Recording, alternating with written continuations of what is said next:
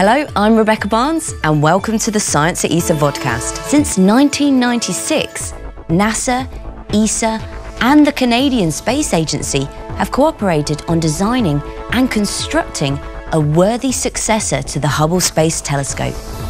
The James Webb Space Telescope is due to launch early in the next decade. This mission will look back to the very furthest reaches of space to see galaxies that have a redshift of 15 or more, where the visible ultraviolet light they emitted has now shifted to near and mid-infrared wavelengths. Sometimes known as successor to Hubble, there are many aspects of James Webb's telescope that are very different, such as the wavelengths of the light it will detect, its orbit, and its size. All objects, including telescopes, emit infrared light, which makes the faint infrared light from the distant early universe difficult to detect. This light could easily be swamped by brighter and closer infrared sources, such as the Sun, Earth, and Moon.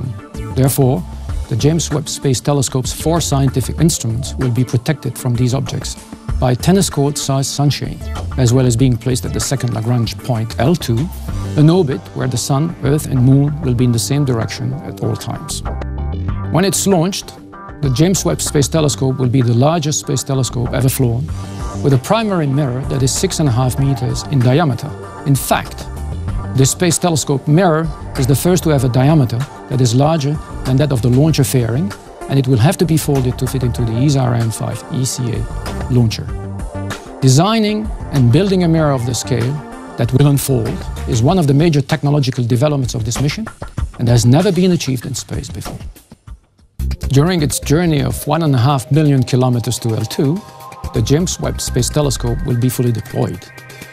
Once the communication antenna and solar arrays have unfolded, the giant sun shield will open out, exposing the folded mirror.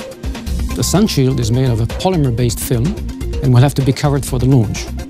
Designed to block out sunlight and to keep the entire telescope operating at 33 Kelvin, the sun shield is multi-layered.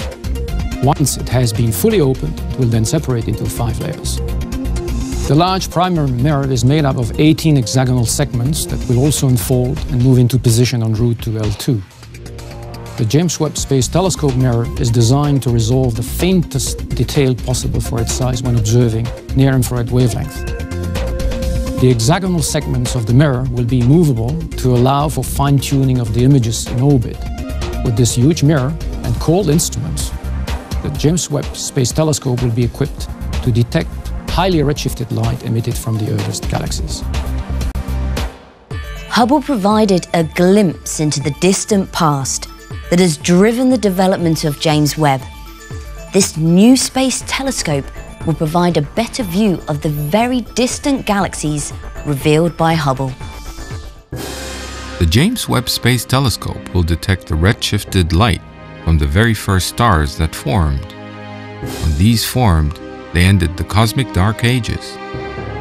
This period followed the emission of the first light after the Big Bang, which is now detected as the cosmic microwave background.